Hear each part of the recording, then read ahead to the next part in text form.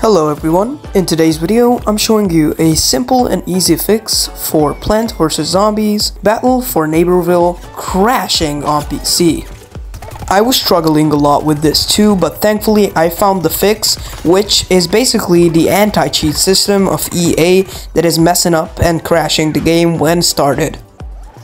So now let's get straight into the fix.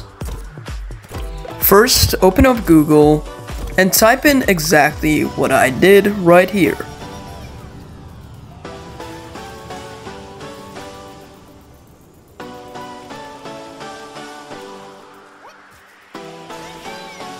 Then on this page, scroll down, X out this EA help menu, and click on the AA Javelin anti-cheat installer.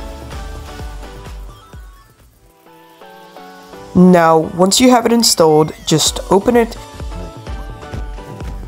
and you will be greeted with this menu right here. Now click the drop down menu, then search and click on Plants vs Zombies Battle for Neighborville. Then click on the repair button and it will say that they need a folder for this. Click OK. Now go to EA or Steam or wherever you have the game, click Manage, View Properties, and click on Open Folder. Now copy the destination of the game with Ctrl+C.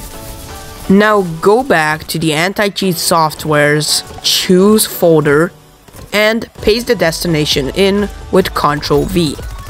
Now click Select Folder. And now just go back and start the game, and now it will be completely fixed.